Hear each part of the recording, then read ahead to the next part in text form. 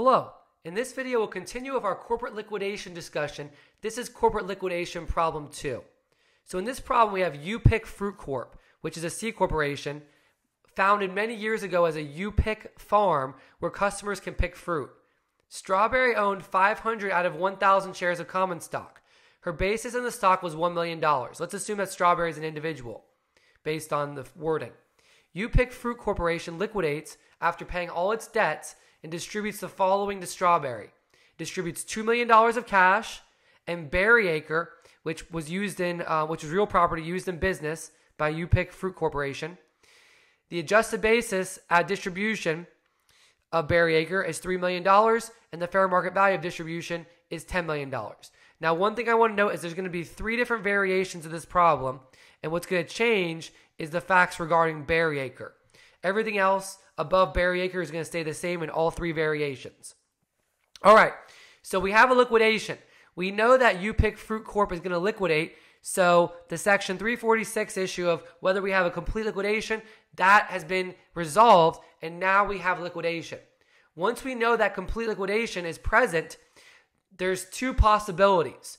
Either it's going to be the general rules under Section 331 and 336, or it's going to be the special liquidation rule for a subsidiary where you have a parent that owns parent corporation that owns 80% or more of the stock. Well, here we have Strawberry that owns 500 out of 1,000, so 50%, and Strawberry is an individual. And even if Strawberry was a corporation, that means that nobody owns 80% or more, therefore the special rule does not apply.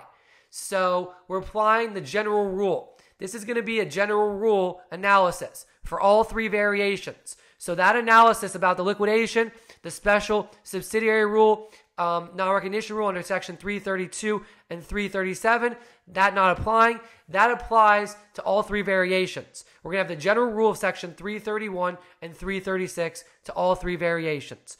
So now in the analysis, when we do the variations, we're going to go right to the analysis with respect to Strawberry's tax consequences, with respect to the complete liquidation general rule, as well as U-Pick Fruit Corporation's tax consequences with respect to all 3 variations, the complete liquidation.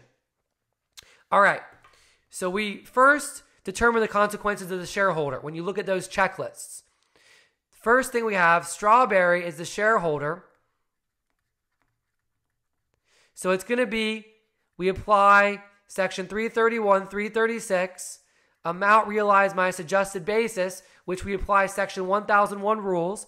The amount realized is going to be the amount that Strawberry actually receives. Here, Strawberry has $2 million of cash, or getting, $2 million of cash. That's what Strawberry is getting, plus the value of Berryacre, which is $10 million. $10 million.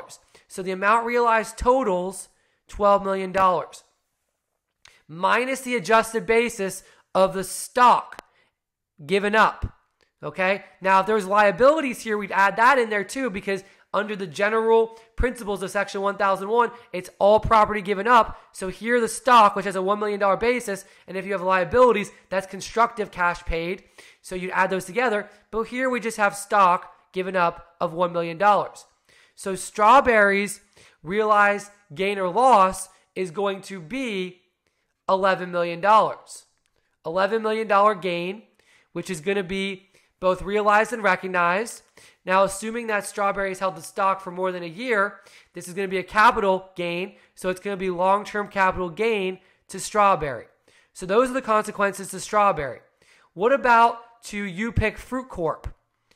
To U-Pick, we have to do amount realized minus adjusted basis. Amount realized minus adjusted basis. Okay, the amount realized is going to be as if the corporation was selling these assets. Okay, so we have $2 million of cash plus the fair market value of Berryacre. It's either going to be the greater of fair market value or liability relief. There's no liability relief here, so it's going to be the fair market value. So $2 million is the cash plus the fair market value of Berryacre. That equals $12 million minus the adjusted basis of those pieces of property. With cash, it's going to be the same $2 million plus the $3 million basis in Berryacre. So that's going to be $5 million. So we subtract those away. That's going to be a $7 million gain that's going to be recognized. The character is most likely going to be, okay, well, this cancels out, so there was actually no gain from the cash, as always, right? Face value, basis equal the same. The gain all comes from the Berryacre, which was real property used in business, assuming held for more than a year. That's going to be Section 1231 gain to the corporation, okay? There's one other issue that we have yet to address, and that is, what is the basis that Strawberry takes in the assets? Well, of course, for cash, it's going to be the face value. That's always the case. That's the normal common law principle in tax. But what about Berryacre? So under Section 334, the basis that Strawberry takes is always equal to fair market value. Therefore, this amount's going to be equal to the fair market value, which is $10 million. And we have just gone through all the consequences of variation number 1. All right, so here's variation 2. Again, everything stays the same up until Berryacre. What changes is the information about Berryacre, but everything else up here stays exactly the same.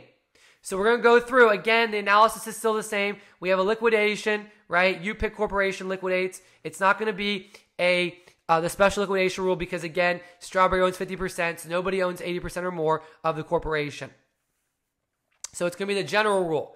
We apply the general rule of Section 331 and 336. We're starting with the tax consequences to Strawberry. So Strawberry, the shareholder, we calculate the amount realized minus the adjusted basis of property given up. So the amount realized is what Strawberry is getting. Strawberry is getting $2 million of cash plus the fair market value of the non-cash property, which is Berryacre. That's $10 million. So amount realized to Strawberry is $12 million. Minus the adjusted basis of property given up, that's going to be the stock, which is $1 million. Okay, so we have $1 million there for the stock. But we also have something new. Strawberry assumes a $4 million liability on Berryacre. So Strawberry is also constructively paying cash by taking on the liability. It's as if Strawberry is paying You Pick Fruit $4 million of cash, and You Pick Fruit's turning around and paying off the bank. That's why we call it constructive cash. So that's going to be a $5 million basis that we subtract away. Strawberry has a $7 million gain. Assuming that the stock is held for more than a year, this is going to be long-term capital gain because the stock is treated as capital.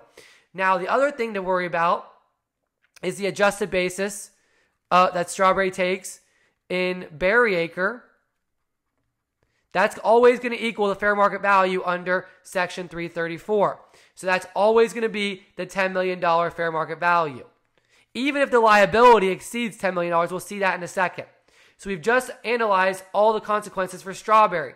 Now we worry about You Pick Fruit, the corporation.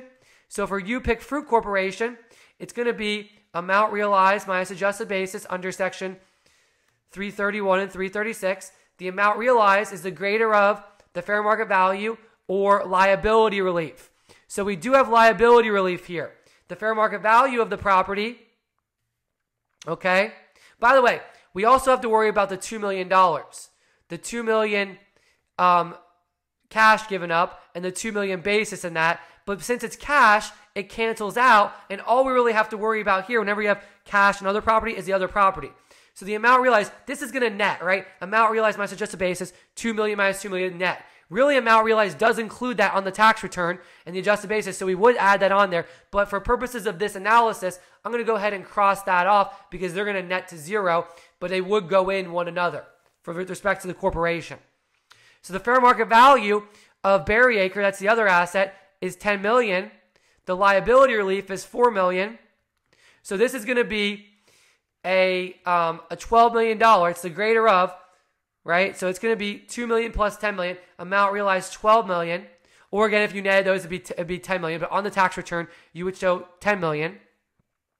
I'm sorry. On the tax return, you'd show $12 million, the 2 plus the 10. Minus the adjusted basis. The adjusted basis of the property is the $3 million. Plus the $2 million cash is going to be the $5 million. So we still have $7 million is the gain just like we had in variation 1. So you pick fruit as a $7 million gain, just like variation 1. And that's because it still is the fair market value of $10 million. So that is variation 2. All right, finally, variation 3. This is our last variation. Again, all that changes is the information regarding Berryacre. Everything else stays the same. So we've got the liquidation, right? So if you're reading this the first time, we have liquidation, complete liquidation, section 346. So then the next thing to ask is this going to be the general rule, or is it going to be the special subsidiary liquidation rule, non-recognition rule under 332 and 337? Well, because Strawberry owns 50%, 500 out of 1,000, well, that means nobody owns 80% or more, so the general rule applies. So that means we have section 331 and 336. So we're going to go ahead and we're going to analyze under the general rules. We start with Strawberry. So Strawberry, we've got amount realized minus adjusted basis, just like we've been doing in variation 1 and 2.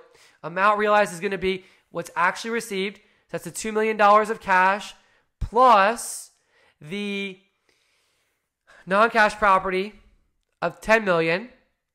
So amount realized is $12 million.